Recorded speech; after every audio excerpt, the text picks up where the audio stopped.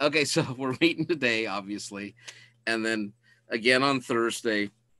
But Thanksgiving week, I'm giving you guys the whole week off. We're not going to do anything. So Um, no Tuesday? no, no. I just want you guys to have the week. I want me to have the week. I don't. I'm still debating whether I'm going to stay home alone or go join the fam. I don't know, man. I gotta see if we're gonna go even say hello to my sister or Yeah, not. this whole COVID thing is just so freaky, and Her kids, my sister's kids, their school has had like 3 cases, and so we got to be very careful around the little ones. yeah, and that's hard when you have little ones because they don't have the awareness or self control an adult's gonna have. What's a mask? Well, yeah, and how can you not hug I snotty little totally want to faces, touch everything and lick my hand. right? So I don't know. Maybe I'll go to the desert. That would be a good Thanksgiving. Ooh, That'd be awesome. that would be some good social distancing. Yeah. Yeah, maybe I'll do that. I'm actually speaking at a men's retreat outside of Barstow this weekend. Um, it's a little town called Hinckley.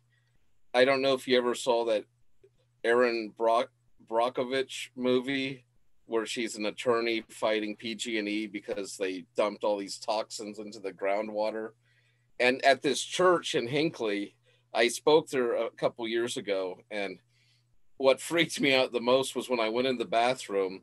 There's these really bold signs above the sink that says "Do not drink this water," and it's still to this day they have to bring in water from the outside because all their water's been poisoned. I'm not sure if Poisoned with what exactly? Do you know? probably some heavy metals or something, something that would cause birth defects or cancer. Or, When I lived in Wisconsin, our water slowly started getting grosser, and then one day I tasted it. I'm like, why do I taste sulfur? Because I just went through chemistry and I started to smell sulfur. Time to start drinking Perrier at that stage. Well, eventually we got a water softener and that got rid of the sulfur, but Right, it still tastes like sulfur without that softener. Yeah, I don't think you're supposed to drink water softener water because it's got all that salt in it. That's what makes it soft. Really? Yeah, you have to add salt. So it's like Dasani. Oh, does that have salt in it? I didn't know that. Dasani, they have this really neat trick where they literally look at the label of a Dasani water bottle once. It will say sodium chloride on it because it will make you feel quenched. But then 5 minutes later, you're going to get thirsty. So you're like, oh, I need another one. I need another one. I need another one. And it goes on and on and on and on. Well, that's good marketing, I guess. Okay, any prayer My requests? brother told me that, and I totally thought he was nuts until I looked at the back of the label. I'm like, wait a minute, this is salt. I would appreciate prayer for my back still. It's getting to a point where I'm having a hard time functioning. Just it's weird, the connection between your body and your mind. Have you had an MRI to check for like a disc problem or something? No, the chiropractor's the only thing I've done so far. I have another appointment tomorrow, and I'm hoping that one will last a little longer. I'm hoping hopefully they'll get you like an MRI to see if you have a disc problem, because that's surgical if it's a disc problem. Right. Yeah. You should know if it's a disc problem. Like you can't know that without an MRI, but yeah. Well, and the good thing about a back MRI is they have like one where you don't have to like go all the way in, that you just sit there and like it's like all open. It's really cool. Well, if this guy doesn't work, that will probably be my next move. But yeah, I'd appreciate prayer for my back. And as I speak next weekend, can be meaningful to the men. All right. Anyone else? All right, let's pray. Father, thank you for your goodness and these students, the class. I need mercy on my back, please. And trying to learn from the pain, but I sure am thankful. I've been pain-free most of my life, and I'd like to get back there if possible. Amen. All right. So the last two classes, I think I just asked you to watch some pre-recorded lectures, and hopefully you did that, because today I'd like to just talk about those philosophers instead of like teaching on them. I just kind of want to know if any of them resonated with you. And it's weird to me because I don't personally believe in reincarnation, but it's almost like Plato and Aristotle keep getting reincarnated throughout history. It's so weird because St. Augustine just completely embraced Platonic philosophy, even though he was a Christian, and then made this, I think, delightful hybrid between Platonic philosophy and Christianity. And it works for me. I know some Christians might think it's like a tainting or stuff of the gospel, but I don't see any tainting of the gospel. I just think it gives you a philosophical structure in which to think even bigger thoughts about God. And to me, that's a wonderful thing. I don't think Plato was a Christian. He was before Christ, for one thing. But I think he had an incredible amount of insight and wisdom. But so did freaking Aristotle. Holy cow. I mean, the guy was like a living encyclopedia. His mind was just so precise. And even though he was coming at it from a different angle, he has very similar overall views as Plato. In that they both believe there's like a hierarchy. They both believe there's a spiritual world and a physical material world, so they're dualistic in that sense. They both believe the soul will outlive or transcend the body, that your existence does not end at death. Their focus was simply different. Plato was starting with the ideal and working down to the concrete, the physical. And Aristotle, of course, is starting with the physical, working up to the ideal. And so to me, it's really just two sides to the same coin. It's just a different emphasis. I don't see them like this. I see them more like this. And that's my take on the two of them. But then when we get to the 12th century, we have Thomas Aquinas is a virtual Aristotelian devotee. And he weds Aristotelian logic and reason and physics, metaphysics with Christianity. And all of a sudden, we now have a much more rational rather than a mystical Christianity, much more open to like reason and apologetic arguments based on reason and data. And it's also the birth time in the Renaissance of modern science, all the way back to Copernicus. If you remember Copernicus, do you remember what was his claim to fame, Christina? Remember what he discovered that was so shocking to everyone, or what he said that was so shocking? I can't remember. I do remember the name though. He taught a heliocentric solar system, that the sun was the center of the solar system, not the earth. And he got a lot of flack. I did not remember that. Yeah. And then Galileo, I think, said the earth was the center of the universe, right? No. Galileo, I think he's about 150 years or so after Copernicus. He also verified what Copernicus said. And by Who this said time, the earth was the center of the universe? There was someone before Copernicus. Well, that was the general belief of everybody in Europe, that the earth was the center. And Copernicus was the first one in modern times to challenge it. And then Galileo, I think 150 years or so later, I'd have to check the dates of those two guys. But the telescope had been discovered, and he discovered moons around Jupiter. And that changed everything, because once he realized there were things orbiting around other bodies and not everything was orbiting around the Earth, then it gave a lot more credence to what Copernicus had said. And so Galileo really challenged the idea of a terracentric solar system where the Earth is the center, and advocated for a heliocentric universe, that the sun is the center.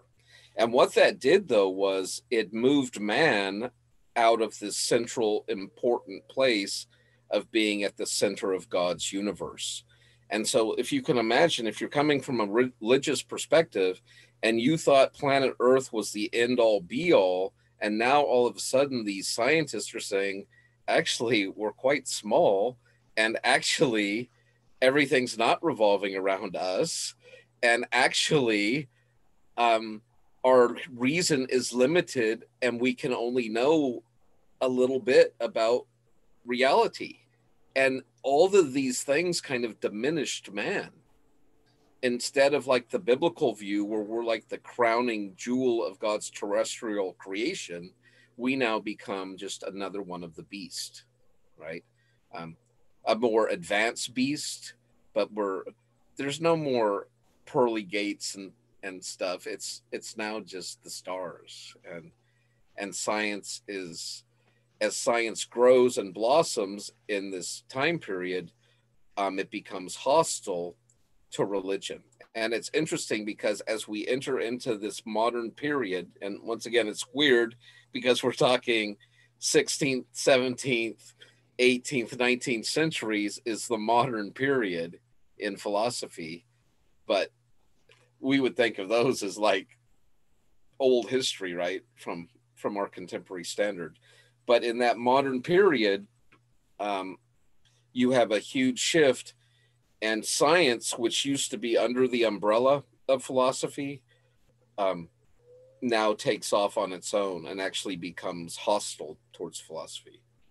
It's interesting, even to this day, some of the most knockdown, drag them out arguments I have is with scientists who think philosophy is just a waste of time and we're just doing pipe dreams in our head and we're not contributing anything to society, and look at all the things science has done. And I just laugh because they don't have any perspective or understanding where science came from or how it developed, and it actually came from these philosophers.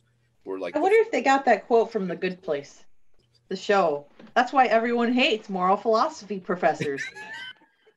I laughed so hard at that because it was so me.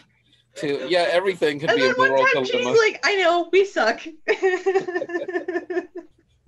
But anyways, I try not to get into argument with scientists, but I think the first two people in the first video was John Locke and George Berkeley. Mm-hmm.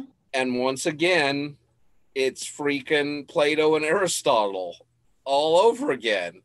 Berkeley is the idealist, like Plato. He believes all reality is in your mind, and we're like a projector, and we're actually projecting the world we're walking through. It's almost like a conveyor belt. Did any of you see Stephen King's movie, The Langoliers? It's kind of like that movie in that as time moves forward, you're going into the future and it's being created before you, and the past is like dissipating and going away behind. And so reality is happening in this short little span of time, but yesterday is gone and tomorrow isn't here. And that movie, it's a sci-fi movie where it's a plane gets caught in a thunderstorm, and when they land in the airport, something had happened where they didn't land in their right time. They landed up here ahead on the conveyor belt, and so things they hadn't appeared fully yet. They were in the process of becoming. And then they thought, we got to get out of here, something's wrong, and they got back on the plane. And when they landed again, I think they landed after time, and the world was breaking apart before their eyes because they weren't in time anymore. And so that was tripping me out, and it really made me think of Berkeley's philosophy. When I first learned about him, I just all of a sudden my whole world became like a conveyor belt, and I realized as I walk into a room, or I'm driving down the highway, or I go into a classroom, reality is materializing before my eyes. But when I close the door, or when things fade in my rear view mirror, they're gone. And Berkeley's critics, of course, were like, Berkeley, for heaven's sakes, we know lots of things continue to exist even when we can't see them. And remember, his little jingle was perception equals reality. Oh my gosh, I love that so much. Well, if you've ever got an email from me, that's my sign off. I love Berkeley. And I think he's right. Perception, it's at least your reality. If it's not everyone else's, it's your reality, what you're perceiving. So that's true. And so his critics were just like, come on, man. We know that even though we can only see, I think I used the example of a frog sitting by a river. And even though he can only see this much of the river, water's coming from somewhere and it's going somewhere. Even though we can't see it, we can infer water's not just happening in this little stretch that we can see. And Berkeley used this to do kind of like a reverse fakie on the materialist empiricist scientist who said, we can only know what we can see. Basically, sense perception is the basis for truth and knowledge. And so Berkeley used that to explain to them that everything that you see in the world, or especially the things you can't see, but you know that they're there, like the dark side of the moon, are there because God perceives them. And it is God's perception that keeps the world in existence, not yours, not mine, but God's. And God sees all things all the time. And God's capital P perception is capital R reality. And so that's Berkeley. And his counterpoint, John Locke, is just like, no, we're not projecting reality. Don't be ridiculous. Reality's out there. It's already been made. And we have like a screen in our head, and reality is being projected from the real world into our minds. Berkeley's saying it's our minds projecting reality out into the world. I love it.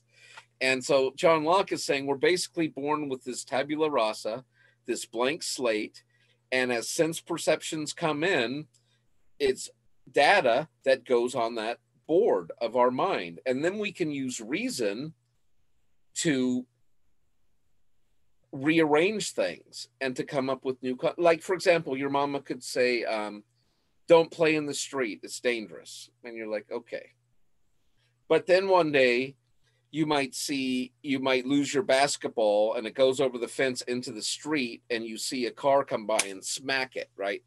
And you can use your reason now to take street, you can take ball, you can take car, and then you can think, oh, my mama told me not to play in the street because it was danger. And now you can use your reason to think, my head's about the same shape as the basketball.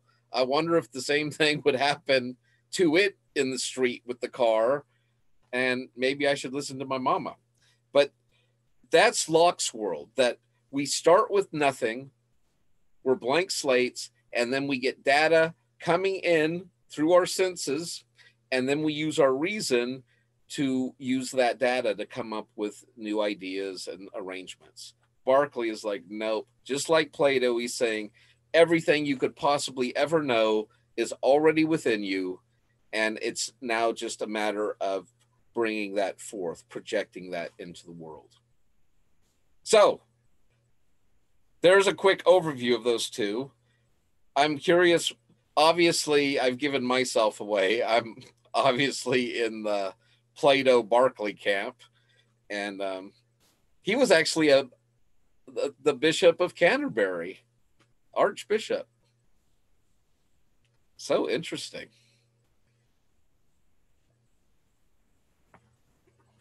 Locke carried a lot of weight, and we didn't really get into his political philosophy, but he's the whole guy talking about life, liberty, and the pursuit of private property. That was John Locke.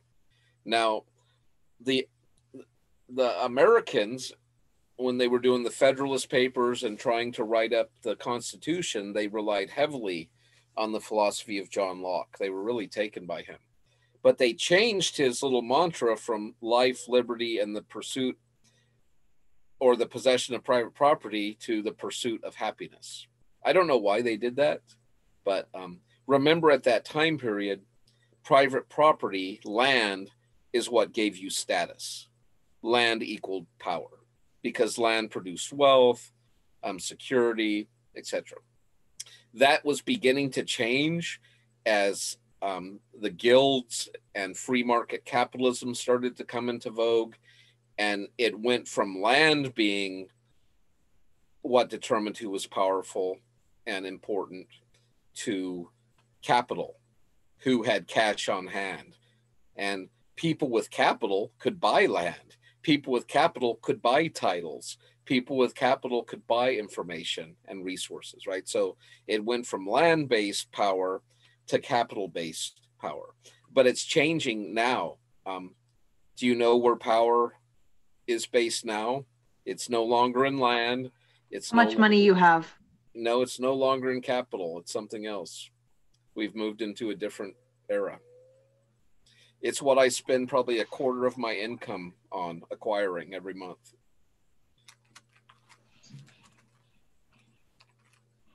Social status? Nope.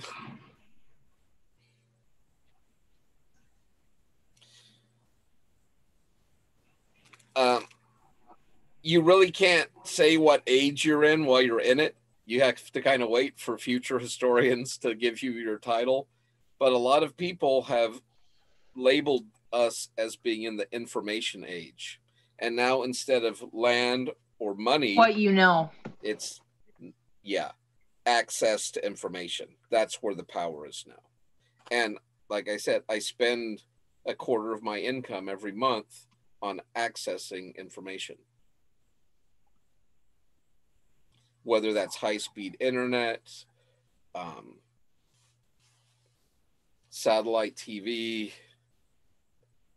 I'm a member of a couple societies, different groups, and it's important to me because of what I do, my job. I need to stay aware.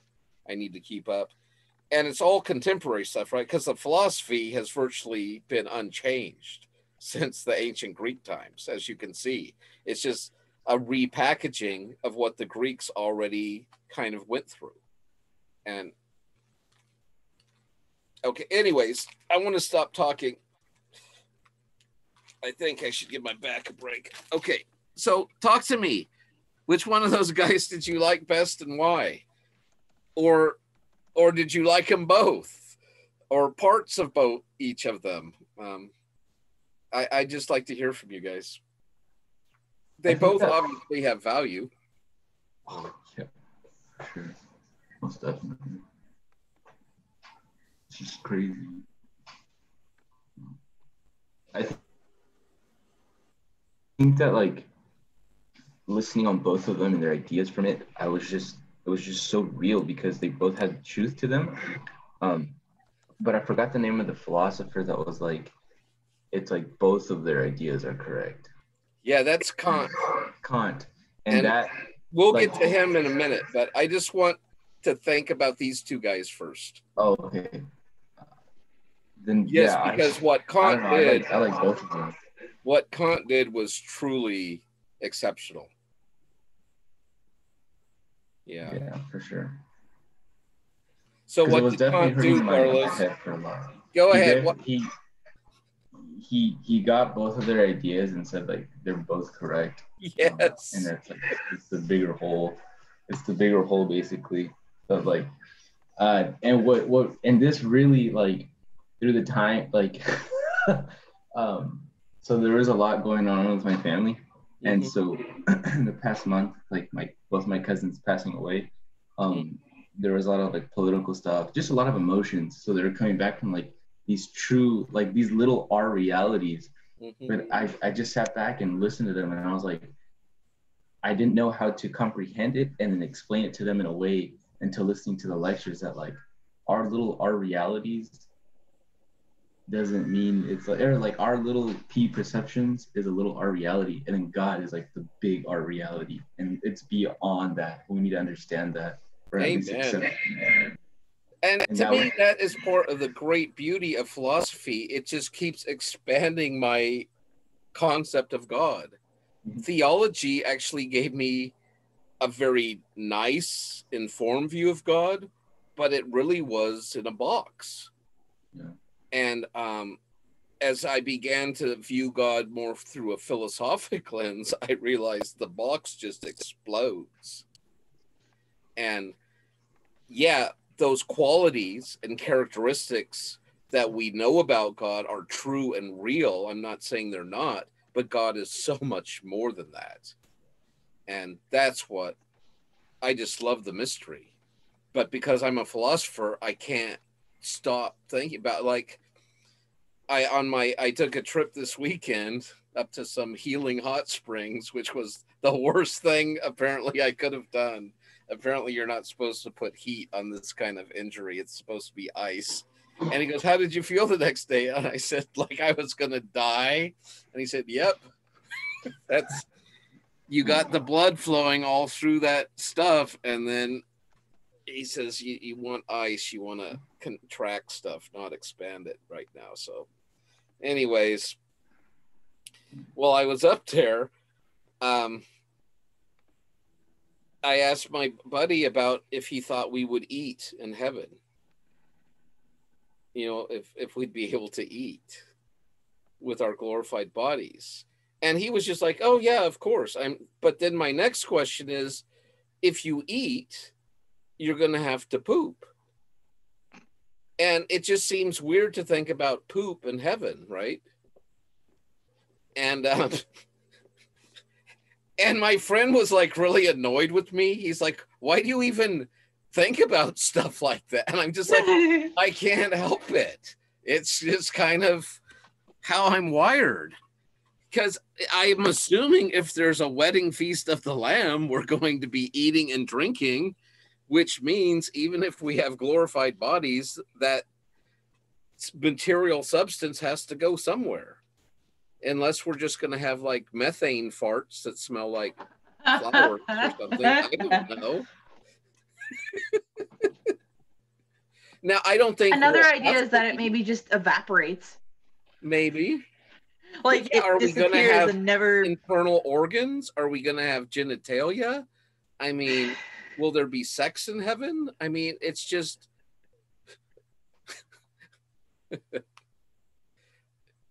He was actually more annoyed by that question. I don't know why.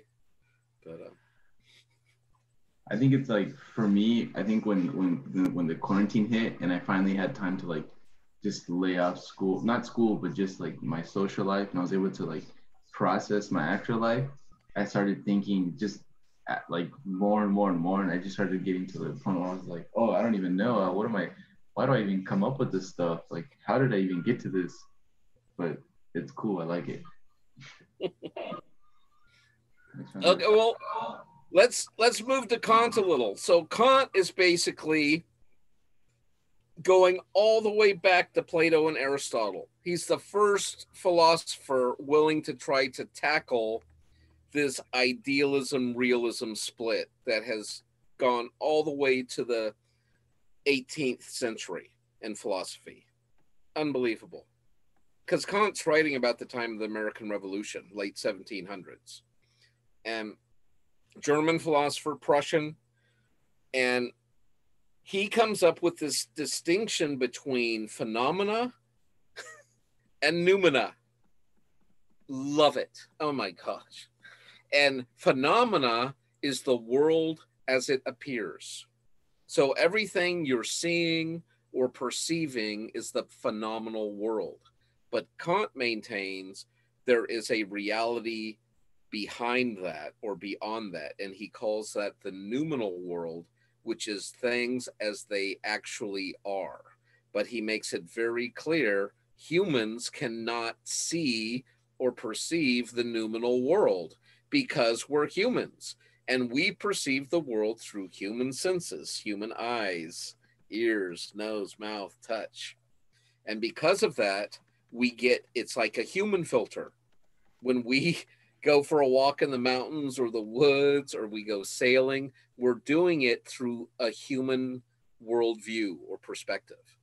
An animal is going to have a very different experience. Even your dog, if you go on a hike with your dog, the world your dog is experiencing on that hike and the world you're experiencing on that hike are not the same world. Wild. I think I use the example in the video of like bats or pit vipers. Pit vipers have infrared glands on their sides of their faces, and they pick up heat signatures, and their minds, their brains translate that into images. And it's wild. We use our eyes. They're using these sensors that we don't have as humans. So how they're perceiving reality is going to be very different. If you were a bat, you would be chirping, you would be using sonar, you would be using sound to create images in your brain of what's going on. And humans, we primarily use our eyes, but we can also make images with our nose, with our ears, with our taste. You know, they can bring and conjure up certain things into our mind that is interpreted in our brain. So what Kant is saying is they're both correct, because Berkeley is correct in the sense that there is this one unchangeable world, but humans, as we interact with this world, we bring our perspective or our perceptions to play on it. So we are actually ordering the worlds through our perspective, the worlds in which we live. But he said, Locke is also correct in that there is an actual world out there, and we're using sense perceptions to bring things into our mind. But I think the brilliance of Kant here is he's getting away from that Aristotelian law of non-contradiction, that either or sort of thinking. And this is a much more Eastern way of thinking, and it's inclusive. And instead of him picking one side and rejecting the other, he embraces both, and then he looks for where they meet or something that can incorporate both of them together. And so what he's doing is basically saying, since we can't know the noumenal world, we should focus on what we can know, the phenomenal world. Now, that's not denying the noumenal world exists, but remember back to Descartes' chart of the mind-body distinction? Kant saying, we can deal with the physical side of it, we can measure it, we can test it, we can corroborate with each other what we're perceiving.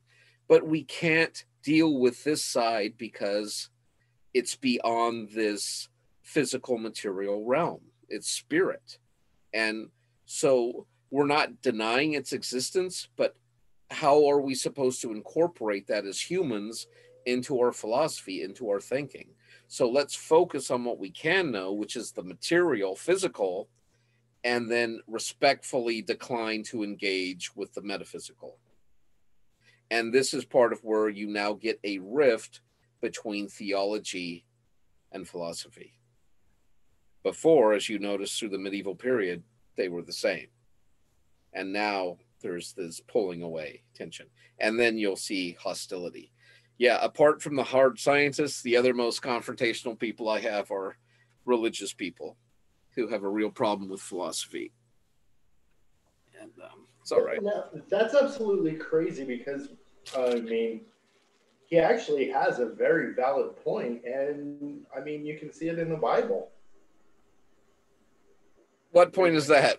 Wait, So when we look about like the Garden of Eden, so God's like, hey, I'm gonna put two cherubim here, and it won't be visible anymore.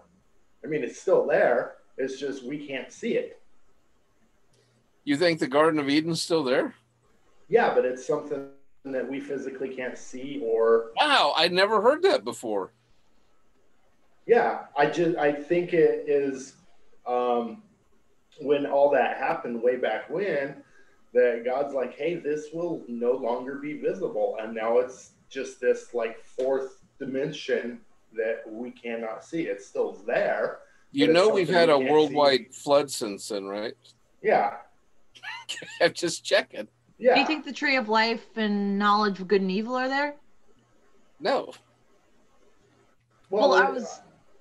Well, If it still exists, is what I mean. Oh, the Tree of Life still exists. yeah, absolutely. I know it still exists in heaven, but if Wayne's insinuating that the Garden of Eden is still there somewhere, So you think it's like I somewhere want to know east A, where he of thinks it is, Jericho and or B, Well, no, what I'm saying is it's not in a physical realm anymore. okay. Well then I like Kant, I really can't talk about it. If that was the point you were perception equals making. reality. If that's the point you were making, good point. I personally think we're actually driving with the Garden of Eden every day. Every time you fill up your fuel tank, you're driving on the remains of Eden. Where was Eden? Where did the four rivers meet? It was in the Middle East. Where No, all where? those I've big always oil wondered where, because busts are. every time I've looked at a map, I can't find a spot where Tigris, Euphrates, Pishon, and Pihon meet. That's because two of those rivers do not exist today. And remember, And- that was given before the flood.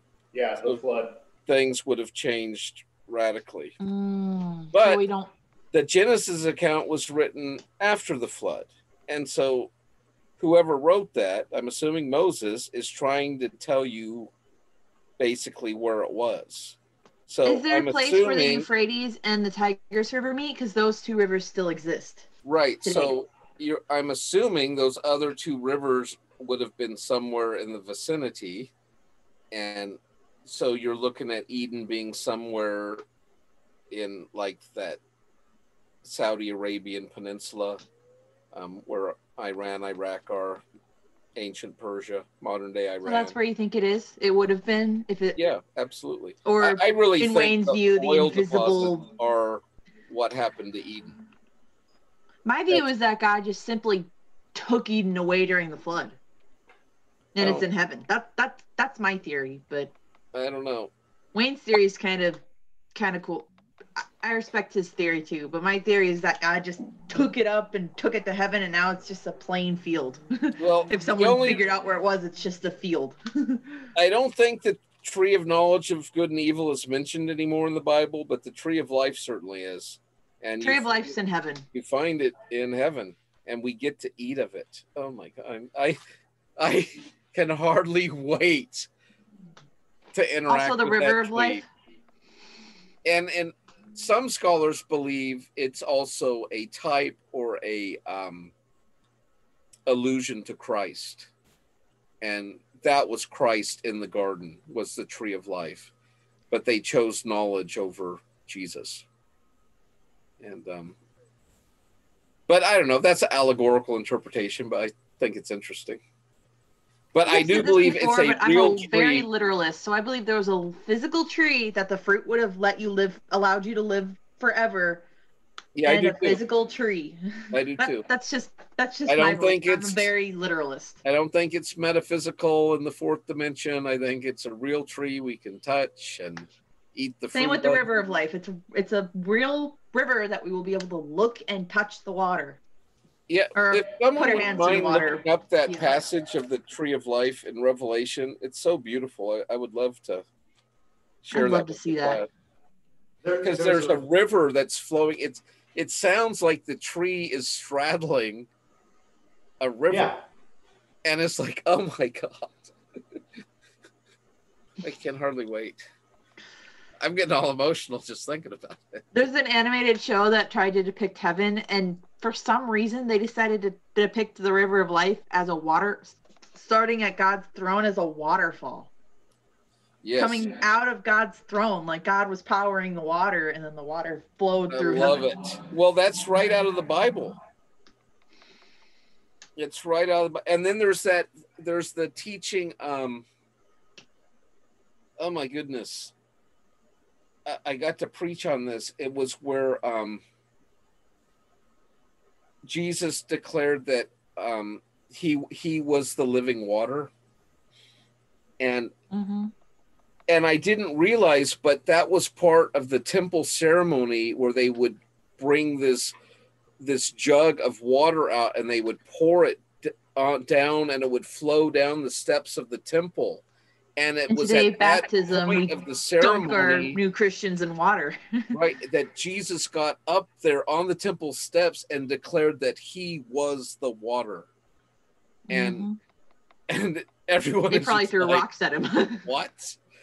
And then if you look back, I believe it's in Ezekiel, I'll have to find the passage, but it's a description of the temple when God has re-entered it, and it says water is pouring out from the temple, flowing down the steps, and it's going in every direction, and it's just I think that's in Revelation, but it could be. No, that's in Ezekiel, that passage. Did you find the one in Revelation, Wayne? Actually, no. I was looking up my theory in Genesis. Rhea has it. Will you read it to us, Rhea? Absolutely. Autumn, are you here? Yeah, I am. Okay, good. She was having problems earlier today too. She had her camera on in our first class, but I can help you, Autumn, with registration after class if you want. Cool, perfect. Okay, good. Let us have it, Rhea.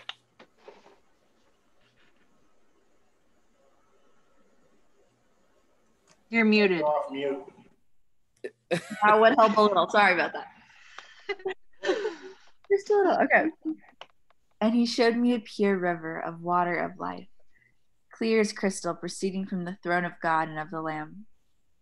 In the middle of its street, and on either side of the river, was a tree of life, which bore 12 fruits, each tree yielding its fruit every month. The leaves of the tree were for healing the nations. And there shall be no more curse, but the throne of God and of the Lamb shall be in it, and his servants shall serve him.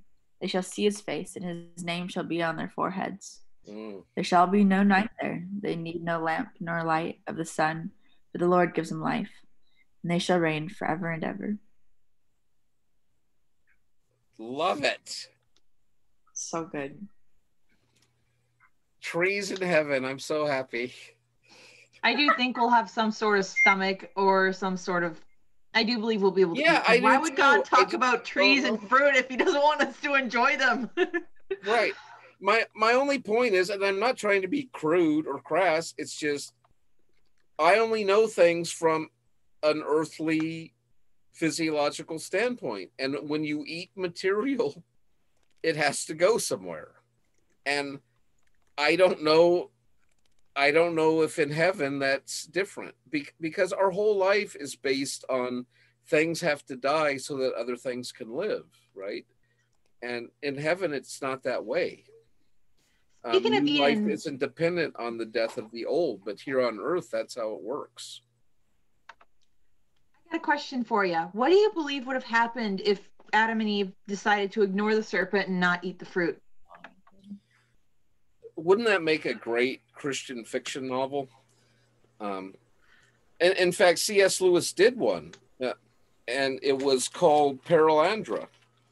And I've read that. It was based on Mars. Christian lit. Right. Sarnowski makes us read that, yeah. And the Adam and Eve prototypes on that creation didn't listen to the serpent, and they got to go on in blessedness, right? Because they chose to obey God.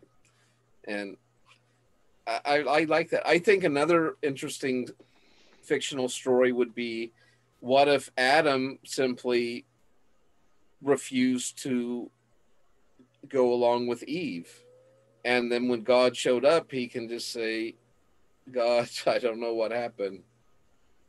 The woman got deceived. What if Adam hadn't eaten? Or another version of the question is, what if Adam didn't eat the fruit and Eve did? Or what if Eve didn't, but Adam ate the, you know what I mean?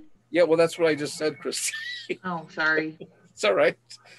And that could be a great novel, right? That Eve gets kicked out of the garden, starts her own ungodly race of people, and God takes another rib and does like a Eve 2.0.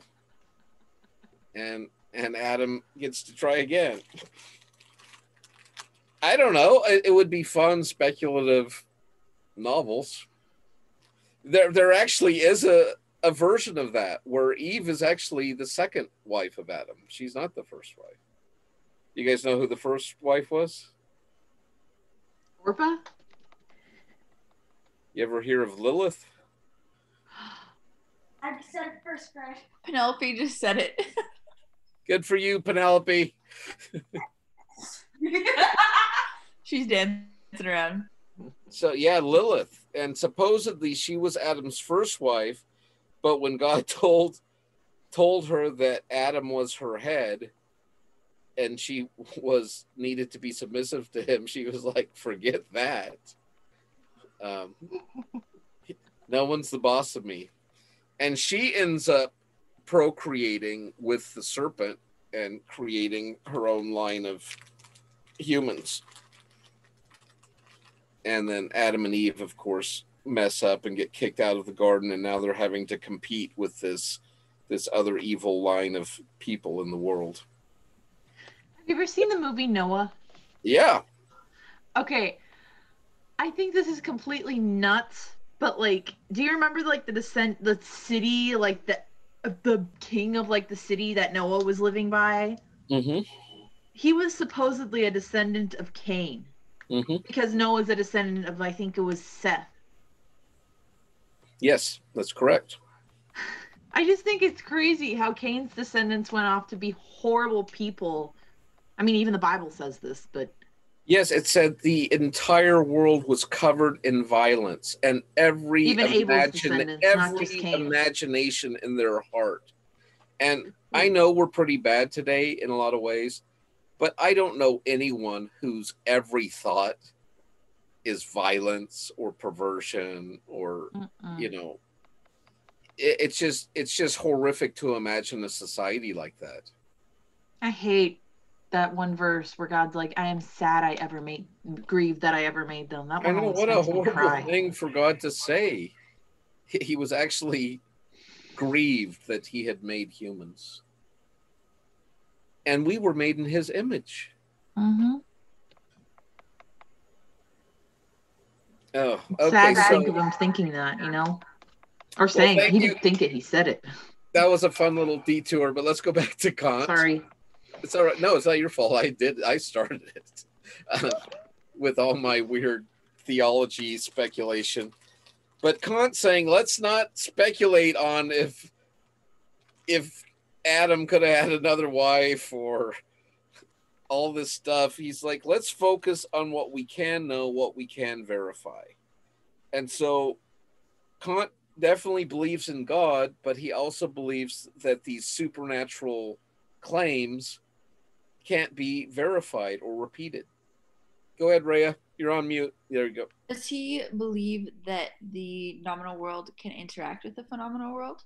Or does he believe that they're in like essentially separate spheres and don't touch each other? No, it's the same world. It's simply what you're perceiving is the phenomena because you can't perceive the noumena. Okay. There's only one world for Kant. Okay. It's a matter of perception. So he doesn't believe, he believes that if you were able to perceive something, it would be only part of the nominal world. It would not be a phenomenal world. I'm just asking because, like, as Christians, we believe that the Holy Spirit does come and live in us, interact with us. We believe that Jesus was like the ultimate, you know, epitome of combination of, you know, phenomenal and nominal. So yeah, I'm just curious what his thoughts were on like Christian thoughts like that. Did he believe that was just impossible, or did he believe that those things because you could perceive it, we're part of the phenomenal world. Anything you can perceive is part of the phenomenal world.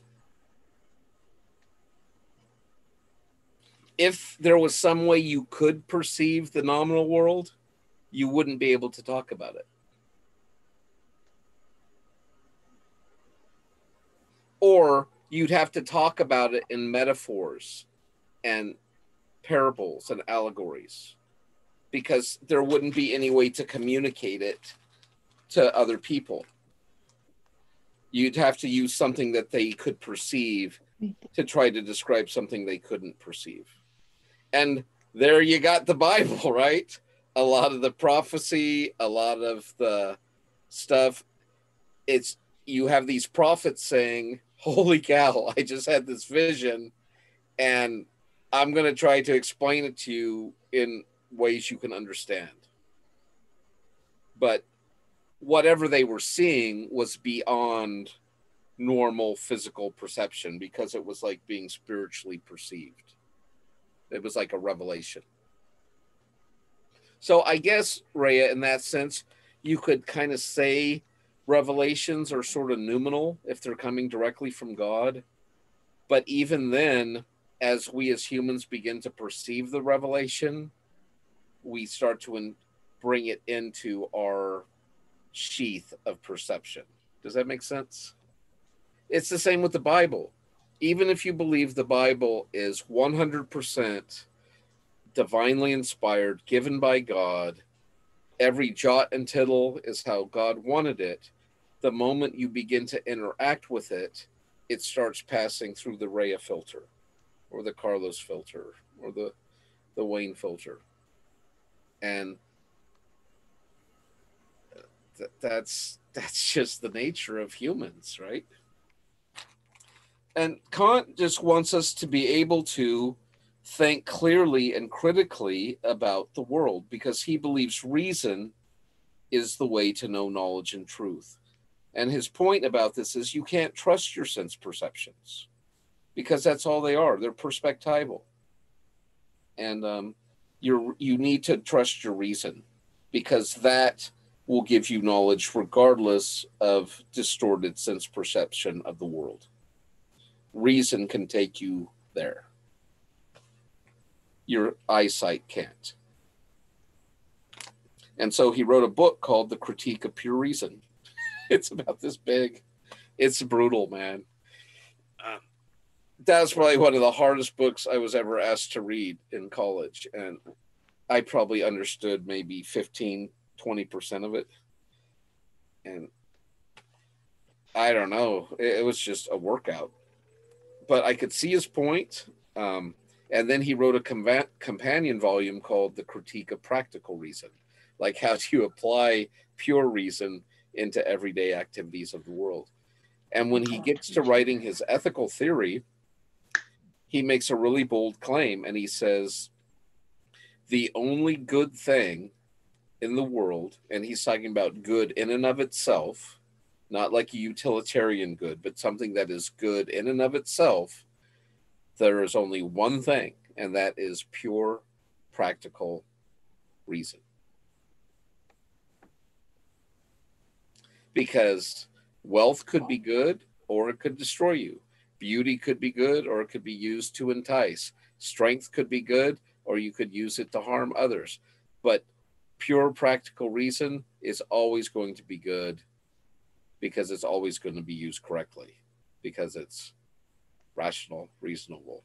Now, I totally disagree with Kant on his conclusion, but I loved how he did that both and with Berkeley and Locke. And basically what he ended up doing was opening the door to postmodernism, because now people are getting out of this either or sort of mentality, and they're thinking, oh, look what Kant did with Plato and Aristotle. Basically, he creates a both and, where it's not like this, but they're like this. And could we do that with other things? And hence we enter into the postmodern world, where we get a more of a both and approach, And think about it. Think in your own lives. If someone gives you a choice or an option and they're saying like, okay, here's your choices. You can either do this or you can do that. And usually when people give me those sort of diametrically opposed choices, the first thing I ask is, are there any other options? Because usually those two choices aren't good, right? They're going to be bad in some way. And so I always am looking for a third option or a different approach if it's available. I hate being presented with an either or choice. Okay. Another thing note about Kant. Oh, it's already 3. Wow. He was raised by like religious fanatics of the more charismatic persuasion. So if you can imagine these 18th century or 19th century holy rollers in Germany jumping and shouting and rolling down the aisles, and Kant is just can't take it. And so he wants to have a religion or a way of life that isn't like a roller coaster, because that's how his church was. When things were going good, God loved you. When things were going bad, either the devil was out to get you or that God was punishing you. And then when things went good, God was shining his face on you. And it was just, Kant wanted a more steady, even, rational approach to life, right? Not this Six Flags Magic Mountain thrill ride. He wanted a little more consistency. And so I think, I'm not a psychologist, but if I was going to be doing a psychological profile on Kant, I think a lot of his philosophy is a reaction to his upbringing. What a surprise. Can't imagine how that happens. I'm doing the tennis ball treatment if you're wondering at my weird gyrations. Oh, that's good. It cracks me up because Kant wants this very tame, calm, rational religion, that's reason-based. He doesn't want feeling, because feels are going to mess you up. You want to go with your reason over your heart. And he was a bit of a type A personality.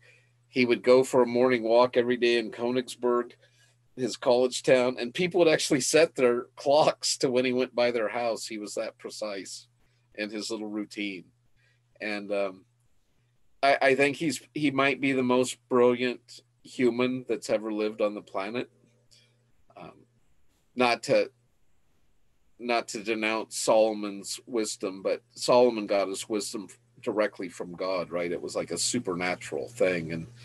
And Kant, I would say, ultimately got his wisdom from God, but he's really using human means to do it. He's not going through revelation or illumination. He does believe in God, but to him, I almost get the impression that God's over here and we really can't know him. He's real, but let's focus over here on stuff we can know, we can demonstrate, we can test, we can study. And hence we get this split between science, philosophy, and religion. It's really interesting at this time. We have kind of this fracturing. And philosophy, which used to be like the queen of the sciences, everything was under the umbrella of philosophy. One by one, these little subshoots or sections jettison and have become their own disciplines over the years. But if you go back to ancient Greek times, everything was under philosophy: music, math, gymnasium, history. It all was tied together. But it makes sense. All right. Any more questions about Kant? I love his name too, Emmanuel. Who calls their kid Emmanuel? God with us, Kant. I love it. He's so important that if you can't deal with Kant, I don't think you really have the right to do philosophy personally. Like if you're writing modern philosophy and you haven't understood how Kant dealt with the difference between the idealist and the materialist, between Plato and Aristotle, between Berkeley and Locke, between Aquinas and Augustine, he's so pivotal that all kind of philosophic history kind of culminates in Kant. And then after Kant, we get a whole new type of thinking in the West. Is that kind of like, it kind of brings me to like, I think it was the philosopher Hegel. Was it Hegel that said that like it goes like this and it kind of sprouts out like that? Geist? Yes. Yeah. Yeah, and that's what we'll talk about on Thursday. We'll talk about Hegel, wow, and Marx and Kierkegaard. Woo! I'm excited. So I hope to see you all on Thursday at 2, and we'll talk about those 3 guys. I'm going to give you Thanksgiving week off, so we won't do any live streaming for that. And then we'll have, I think, 4 more classes when we come back from break. And I'll probably give you one of those to do your final, and the other 3, I'll look at the book at some of the more contemporary philosophers, because there's some that would be fun to talk about. I'd like to talk about Schopenhauer and Nietzsche and some of the existentialists. But with the whole Black Lives Movement and people talking about critical theory, I'd really like you to know what that is. And so you can be informed and be aware. Because it is true. There is a lot of critical theory involved in the Black Lives Movement matter, at least certain factions of it. And I like to call it like Marxism light.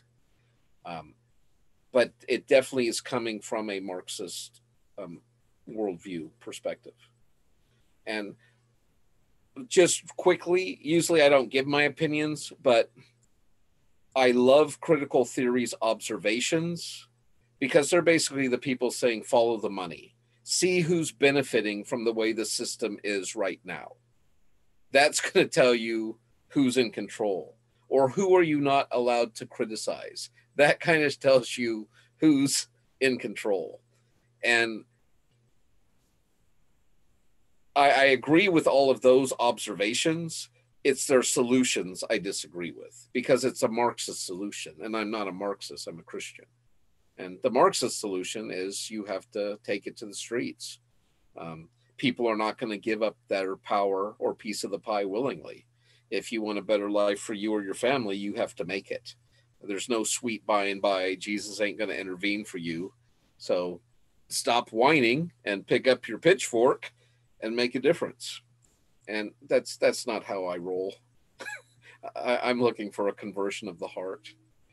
And I agree with their critiques of the imbalance and the horrible way certain people and segments of our population have been treated. And it absolutely has to change. But I don't want to change it through Marxism.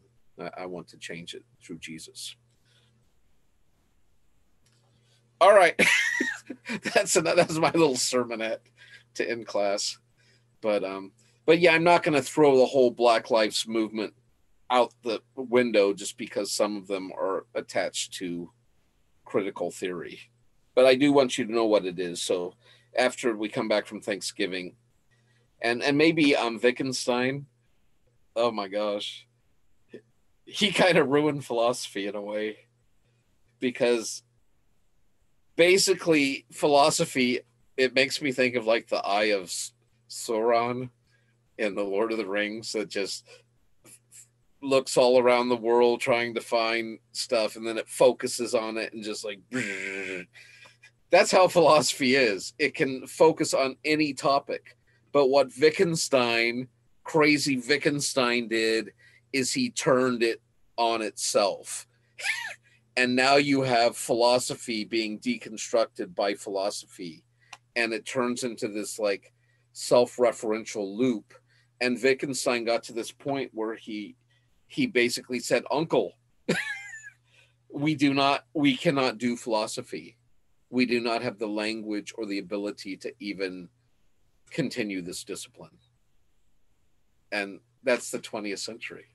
Is it because like we had this concept of knowing nothing, and we try to know everything, and we got to know what we thought of everything, which is still nothing? See, Wittgenstein would say, whatever you were trying to say to me right now, Carlos, whatever meaning you were trying to communicate, I did not receive it. Because all those words you just used mean different things to me than they mean to you. That's the problem with language, because it's symbolic. And so say what you just said again. I mean, those were some great big words. That like oh man, how did I say it? That basically we had an understanding of, or we didn't really know anything per se, and we tried through history, through time, we tried to know everything, but then we got to a point where we thought we knew everything, that it's back to like, well, now we know nothing. Right. But if I just took one word at a time, like, and I ask you, what is history?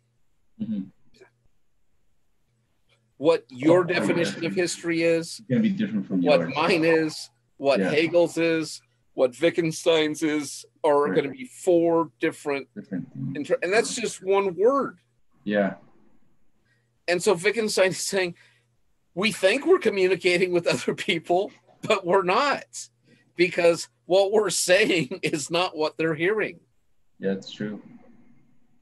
So he recommends like the most primal, direct type of communication possible, because he thinks words require interpretation and social context and all of that.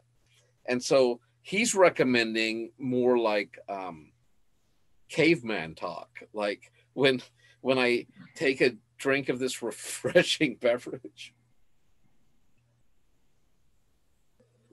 Oh, Now that communicates 1,000 times more than if I gave some eloquent thing about the crystalline waters from spring-fed pools that I had brought back from the Sierras to quench my thirst. Just a simple communicates so much more. When you eat something yummy and you go, that's where Wittgenstein's at. But I get it. It's just like that pure, when you're in pain and you go, or when you are in pleasure and you go, oh. It's such a profound communication, and it's not using symbolic language. There are sounds involved, but they're not symbolic. They're direct. Interesting. It's so interesting. If someone would like to write me a term paper just using caveman sounds, that would be fantastic. Does it have to be 10 pages though? I'm still waiting for my first all emoji term paper, but it hasn't come yet. Wouldn't that be fun? Especially if they really were communicating concepts using emojis. I would just be geeked out. There is a version of the Bible that uses a lot of emojis instead of text. Yeah. I want to see it. Send me a link if you find one. Okay, all, thanks for showing up. It was nice to see you. I must be feeling a little better because this was a fun class for me. I enjoyed talking to you guys. And sorry you have to see me doing all my gyrations, but that's all right. Good. I'll see you Thursday. And Autumn, if you hang in there, I'll get you registered. Yeah, cool. All right. Take care, you guys. Bye, guys.